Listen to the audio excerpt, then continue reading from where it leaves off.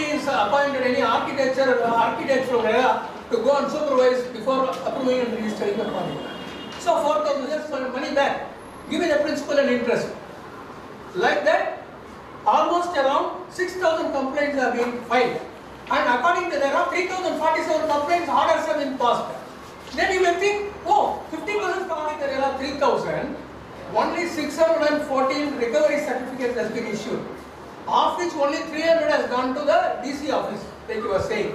That involves delay compensation and refund and exit money of 250 crores.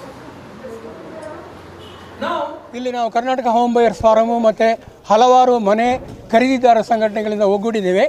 ನಮ್ಮ ಮುಖ್ಯವಾದ ಬೇಡಿಕೆಗಳು ರೆರಾ ಕರ್ನಾಟಕ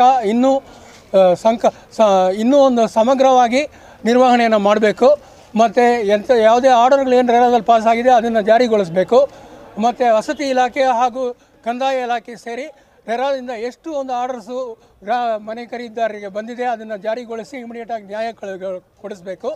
ಅದಲ್ಲದೆ ಬಿಲ್ಡರ್ಸ್ಗಳ ಮೇಲೆ ಅವರು they have to do all the project reviews and levy penalties according to section 59 and 60 and initiate suo motu action, conduct financial, structural, civil and forensic audit of all the builders which are registered with Karnataka, which is around 4,067 as of today. We find that there is no supervision, ಯಾವುದೇ ಮೇಲ್ವಿಚಾರಣೆ ಇಲ್ಲ, ಯಾವುದೇ ರೀತಿಯ surveillance ಇಲ್ಲ, ಯಾವುದೇ ಒಂದು inspection ಇಲ್ಲ. ಹೀಗೆ ಲಕ್ಷಾಂತರ ಮನೆ ಖರೀದಿದಾರರು ಕಷ್ಟಪಡ್ತಾ ಇದ್ದಾರೆ. We are struggling A lot for last 10 years with no money, no flat, no refund, no orders are being executed. ನಾವು ಫಸ್ಟ್ ಆಫ್ ಆಲ್ ರೆರಾ ಪ್ರಾಧಿಕಾರದಲ್ಲೇ ಸುಮಾರು 6,000 ಮನೆ ಖರೀದಿದಾರರು ಕಂಪ್ಲೇಂಟ್ ಮಾಡಿದ್ದೀವಿ. ಅದಲ್ಲದೆ ನಮ್ಮ ಸಮಸ್ಯೆ, ನಮ್ಮ ಸ್ಪೆಸಿಫಿಕ್ ಪ್ರಾಜೆಕ್ಟ್ ದ ಗ್ರೀನ್ಸ್ ಪ್ರಕಾರ RT ನಗರ ಮತ್ತು ಆನೇಕಲ್ ಪೊಲೀಸ್ ಸ್ಟೇಷನಲ್ಲಿ FIR ದರ್ಜೆ ಮಾಡಿದ್ದೀವಿ. ಇವ್ರ ಜ್ಯೂರಿಸ್ಡಿಕ್ಷನಲ್ ಮಂತ್ರಿಯಲ್ಲಿ ಬ್ಯಾಂಗ್ಳೂರ್ ಸೌತಲ್ಲಿ ಒಂದು ಕಂಪ್ಲೇಂಟ್ ಆಗಿದೆ. ಬ್ಯಾಂಗ್ಳೂರ್ ಸೌತ್ನಲ್ಲಿ ಒಂದು ಕಂಪ್ಲೇಂಟ್ ರಿಜಿಸ್ಟರ್ ಆಗಿದೆ, ವೆಬ್ ಸಿಟಿ ಮೇಲೆ ಕಂಪ್ಲೇಂಟ್ ರಿಜಿಸ್ಟರ್ ಆಗಿದೆ. ಇದಕ್ಕೆಲ್ಲ ಮೂಲ ಕಾರಣ ಏನಂದರೆ ಪೊಲೀಸ್ ಇಲಾಖೆ ತನ್ನ ಕೆಲಸವನ್ನು ಮಾಡಬೇಕು, FIR ಇನ್ವೆಸ್ಟಿಗೇಷನ್ ಮಾಡಿ ನ್ಯಾಯವನ್ನು ಕೊಡಿಸಿ.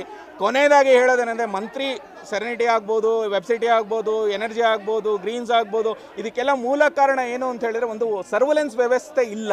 ಸೊ ಹಾಗಾಗಿ ದಯವಿಟ್ಟು ನಾವು ರಾಜ್ಯ ಸರ್ಕಾರಕ್ಕೆ ಮನವಿಯನ್ನು ಮಾಡಿಕೊಡೋದೇನೆಂದರೆ ಲೋಕಾಯುಕ್ತವನ್ನು ಬಲಪಡಿಸಿ ಅದರಿಂದ ರೇರಾದಲ್ಲಿ ಆಗ್ತಿರೋ ಸಮಸ್ಯೆಗಳು ಸಹ ಬಗೆಹರಿಯುತ್ತೆ ಅನ್ನುವಂಥ ಒಂದು ಮಾತನ್ನು ನಾವು ಹೇಳ್ತೇವೆ. ಮತ್ತು ಡಿಜಿಟಲ್ ಟೆಕ್ನಾಲಜೀಸ್ ಅಂದರೆ ಇವತ್ತಿನ ಕಾಲದಲ್ಲಿ ಡಿಜಿಟಲ್ ಟೆಕ್ನಾಲಜೀಸ್ನ ನಾವು ಇಂಪ್ಲಿಮೆಂಟ್ ಮಾಡಿದರೆ ಎಲ್ಲ ಸಮಸ್ಯೆಗಳಿಗೂ ಪರಿಹಾರ. ಮನೇಲೇ ಕೂತ್ಕೊಂಡು ನಾವು ಇವತ್ತು ಭೂ ಕಂದಾಯ ಇಲಾಖೆಯನ್ನು ಟ್ಯಾಕ್ಸನ್ನು ಕಟ್ಬೋದು. ಆದರೆ ಒಂದು ಕಂಪ್ಲೇಂಟನ್ನು ಅಟೆಂಡ್ ಮಾಡುವಂತಹ ಒಂದು ವ್ಯವಸ್ಥೆ ಅಥವಾ ನನ್ನ ಕಂಪ್ಲೇಂಟ್ ಏನಾಗಿದೆ ಅದ್ರ ಸ್ಟೇಟಸ್ ಏನು, ಮುಂದೆ ಯಾವಾಗ ಬರುತ್ತೆ ಅನ್ನೋಂಥ ಒಂದು ವ್ಯವಸ್ಥೆ ನಮ್ಮಲ್ಲಿಲ್ಲ.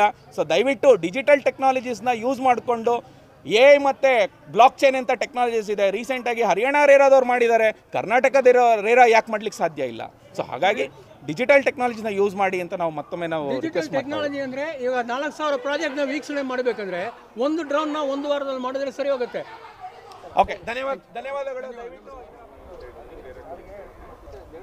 ರೇರಾ ಕೊಡಿ ಸ್ವಾಮಿ, ರೇರಾ ಕೊಡಿ.